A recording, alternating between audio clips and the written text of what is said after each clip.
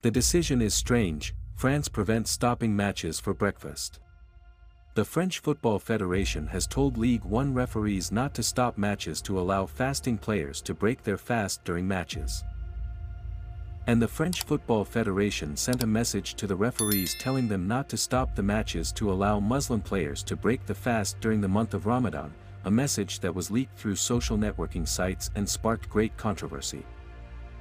And the letter stated that the Federation's attention was drawn to the phenomenon of stopping matches after breaking the fast in Ramadan. These interruptions do not comply with the provisions of the Federal Football Association's laws. The statement added, the Union and its decentralized bodies defend basic values, and the French Republic must apply the means to prevent any discrimination or violation of the dignity of any person, especially because of his political and religious beliefs. The French decision differs from the English decision, which supported stopping matches to allow fasting players to break their fast. Bossing up the city, that's a big move. Niggas, we don't even fuck with getting M's too. Just know we could cut that off again too. Sparkle up the wrist, now that's a big move. Things going